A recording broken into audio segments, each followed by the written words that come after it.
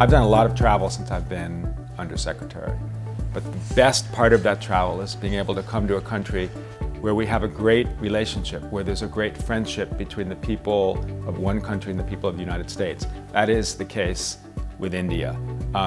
People have welcomed me with open arms. There's a great sympathy between America and India, and particularly now with Prime Minister Modi, there's a real spirit of what can we do together, how can we move forward, and there's great momentum. I know I shouldn't play favorites, but I think my favorite moment on the trip was visiting the School in the Cloud in South Delhi and seeing these dozen wonderful girls who were learning how to use the internet, learning how to search.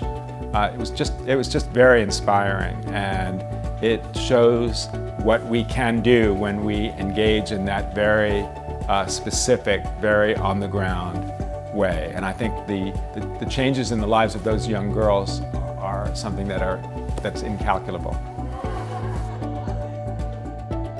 The education exchange between the US and India is something that's not only positive, but something that will be the source of great development.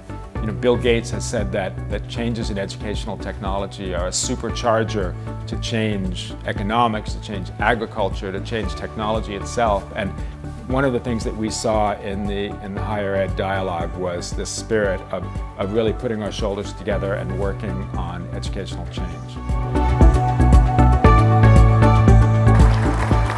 One of the things that's been so encouraging since I've been here is this spirit of cooperation and spirit of friendship between the two peoples. It really embodies the vision statement of Prime Minister Modi and President Obama, Chale Sat Sat, forward together we go.